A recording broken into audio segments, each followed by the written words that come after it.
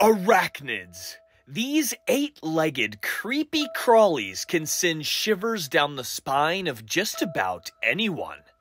Now, this creepy factor doesn't just come out of nowhere. For one reason or another, people are freaked out by arachnids. But just how founded is this apprehension around these animals? While some are capable of delivering a dangerous bite, or maybe a painful sting, there is one group of arachnids in particular that people believe some pretty interesting stuff about, and that's the opiliones. While you may know these strange invertebrates by a different name, such as harvestmen or daddy longlegs, it may surprise you to find out just how little you actually know about these arachnids. I've heard all my life living in the American South that these were the most venomous spider, but their fangs were just too small to bite. Wrong. These aren't even spiders. We're going to deep dive into the world of the daddy longlegs today to find out the truth about these odd arachnids and their feared bite. Why? Because that's my job. My name is Jack, and I've dedicated my entire life to traveling all over the globe to find the strangest and most dangerous creatures alive. I'm willing to get in close where others wouldn't dare in order to uncover and share the truth about even our most dangerous and misunderstood creatures. Today I'm hiking some beautiful habitat to see if I can't unlock the secrets of one of North America's most misunderstood arachnids, the daddy longlegs. For millennia, the American populace has believed lies about the opilione, colloquially known as the daddy longleg. Now these creatures, these denizens of the forest, are quite peaceful, and although many believe that they are quite dangerous, this could not be further from the truth. We today are going to explore this deciduous wood, see if we can capture and procure one of these unique arachnids to spread the truth about what these organisms truly are. And what are they truly? Extraordinary. So join us as we search for the lovely harvestmen dubbed the daddy longleg. While in possession of 8 legs, these creatures are far from being spiders. Opiliones really aren't even all that closely related to spiders at all, and are in fact much more closely related to scorpions than they are to our web-slinging friends. Additionally, most opiliones are opportunistic omnivores, scavenging mostly on dead and decaying organic material, with very few species proportionally that actively hunt for prey. They are also capable of swallowing physical food rather than liquefied innards like their spider cousins, and use their small, pincer-like mouth parts to peel small chunks of food off to eat. Take a look at what we found.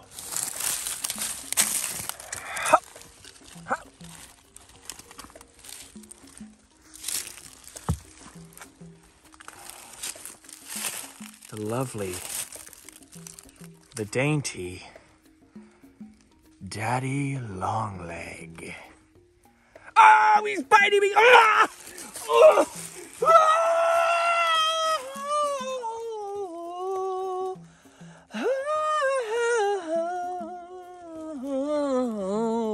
Yeah. Opiliones aren't that venomous. In fact, they're not venomous at all. Yeah, doodop, yeah. All right, I'm gonna spit some truth at y'all for a sec.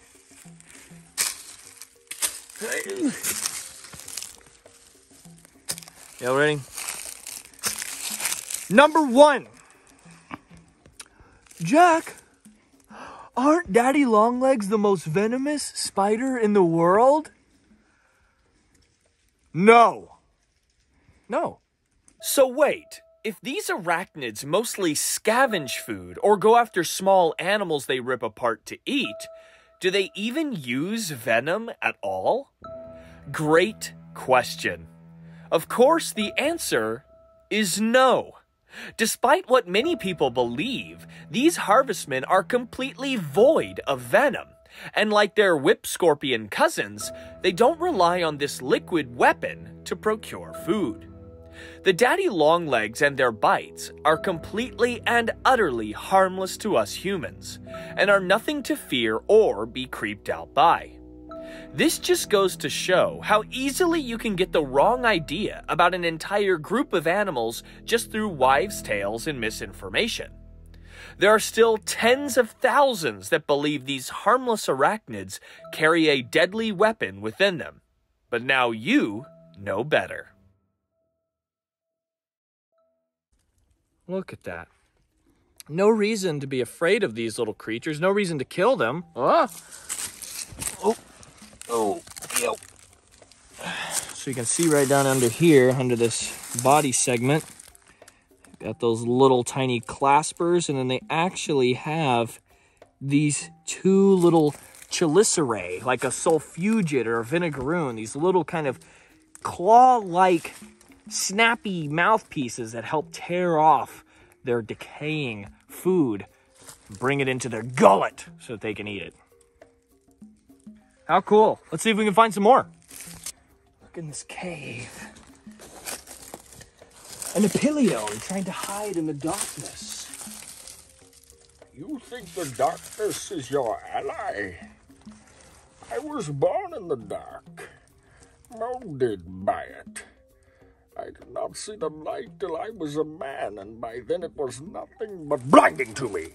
But you're not going to get hurt by them. They're just little, they're like little Tim Burton characters. They're not even real. It's like somebody at Lucasfilm made up. It's just like a little ball with a bunch of little legs on it. And people are like, oh, careful. That's the most venomous spider in North America. If the fangs were any bigger, that would kill you in one bite. No fangs, no venom. Lies.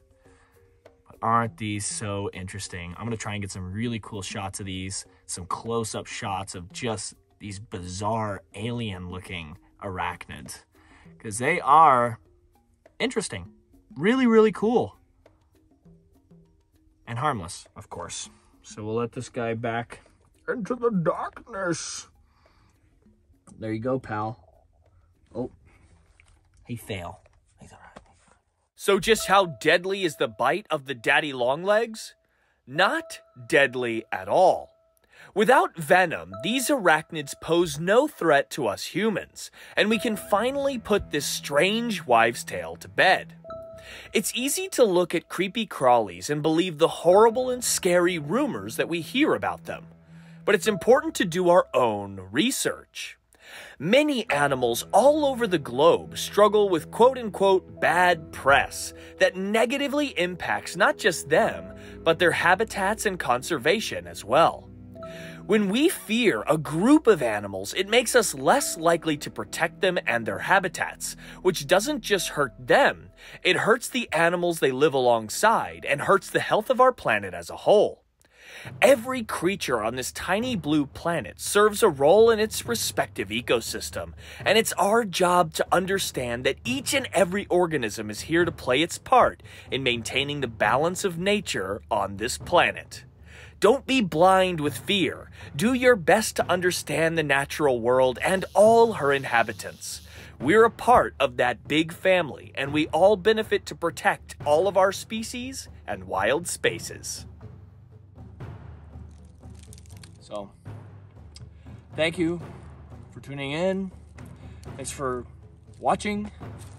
A lot of dedication goes into, picking up these little things. So, really appreciate that, the level of support and kindness that you afford me. So thank you guys. That was really kind of you. It was really sweet that you guys decided to do that for me. So that was pretty sick. Sick good of you guys to do that. Which just really great. A real chicken noodle soup of the soul kind of deal. So thank you guys so much for tuning in today. And remember that, you know, I care about you, that, you know, there are people that care about you, and the people that care about you really need you to subscribe and to turn on post notifications and buy my merchandise and join the channel memberships and stick around for the next episode. So just like, don't do it for me.